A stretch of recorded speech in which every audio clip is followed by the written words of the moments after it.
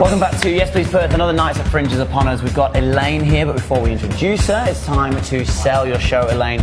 Camera's there, 10 seconds, whenever you're ready. Please come and see Gusset Grippers. It's a show about your pelvic floor, which is much funnier than it sounds. You'll leave knowing what an orgasm is and how to have a better one. Whoa, okay, that was perfectly 10 seconds. Well done. How has this become a Fringe show?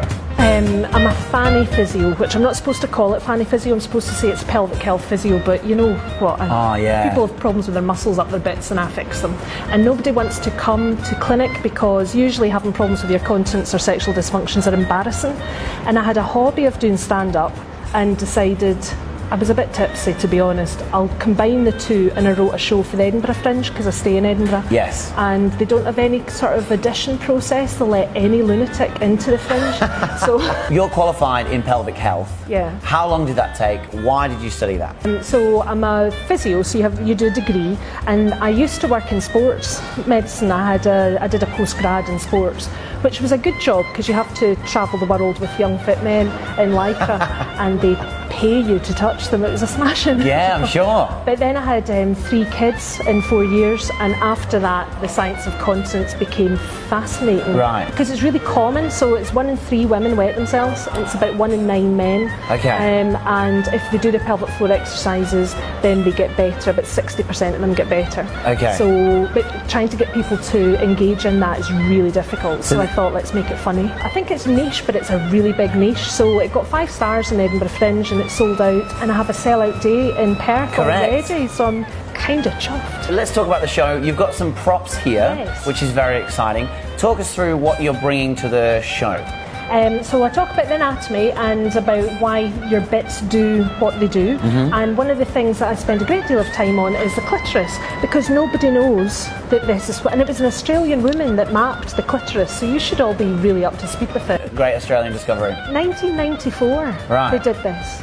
1994. Yeah, it's not long ago. That's shocking. So yeah, it's got legs. So there's a wee bobbly bit that you'll know about, and then it's got these legs that go 2 go down the labia and 2 go round the vagina. So whatever's in there gets a wee hug. Honestly, there's a lot going on here that I'm enthused about. Okay. What is this specifically? What's going on here? This is my vulva puppet. Okay. Because some people don't know where the clitoris is. Now I know that you won't be one of those. So you have to demonstrate it, that it's above the... So I've got some, I think it's like brocade outer labia, short silk inner labia. True to life. Vagina that you can put stuff in, and the wee clitoral hood, which is important to understand because it's dead tickly. It's got 8,000 nerve endings on the bobbly bit of a clitoris, whereas a willy only has 4,000. Do you get a lot of jest with this concept? Do you know what's funny is most of the time people just sit there going, I did not know that. Which bothers me because we should be including this in sex ed. Got it. People should know about their basic functions. Yeah, absolutely. So. Elaine, do you have any pelvic floor exercises that I could demonstrate to help the people of Perth? Yes, that would be wonderful, especially for men, because pelvic floor exercises can cure premature ejaculation in 3 months, and it makes it can help erectile dysfunction.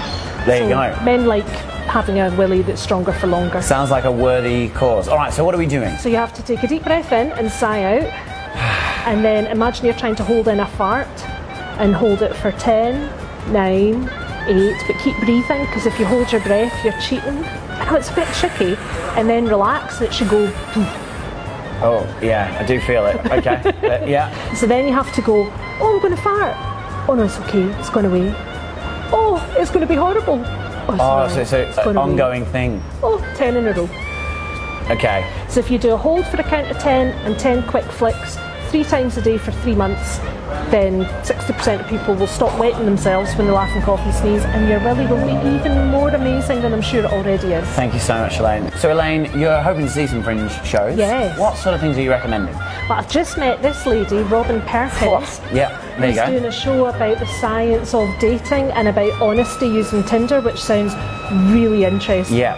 And there's a chap that's doing a show about CBT, he's a psychologist looking at using CBT, so I'm really interested in shows that have got like evidence behind them, because I need to learn. Absolutely. You can catch Elaine at Gusset Grippers is the show. 5th to the 9th at Lazy Susan's. Already sold out on one of the dates, so get in quick.